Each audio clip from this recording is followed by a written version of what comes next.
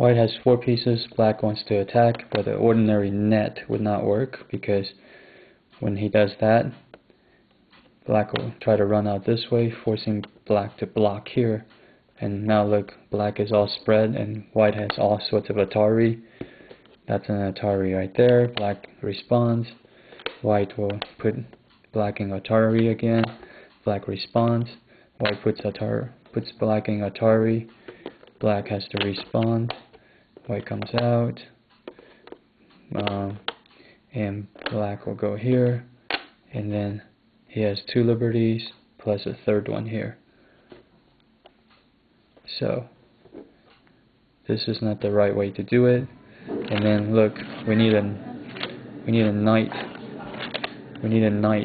net, making a knight move. And look, now white coming out will be different. White won't go here because this piece is not going to be under Atari, so white will try to run this way. Black will run this way. Once again, if white goes here, he's not threatening, he's not blocking the liberty of this one as earlier when the net was here. So white will choose this way of coming out, trying to run out. Black will block, white will come here, try to connect, and then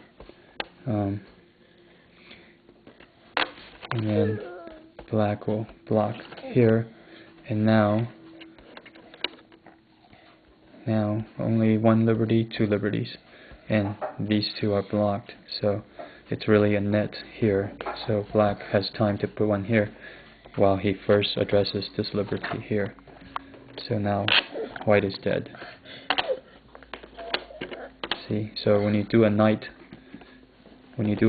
net, white will actually come out differently than when you did a straight net as previous by comparison.